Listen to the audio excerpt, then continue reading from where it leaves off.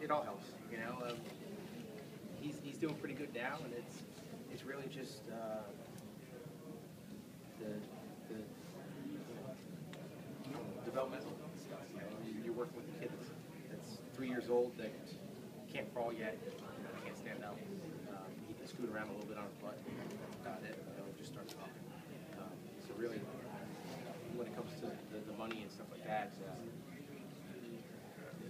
it helps. You know, it helps. It's really just kind of working.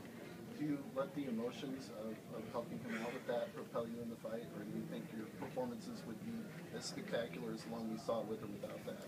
I learned earlier in my career to separate things. You know, I don't go into fights with you know, those types of things on my mind.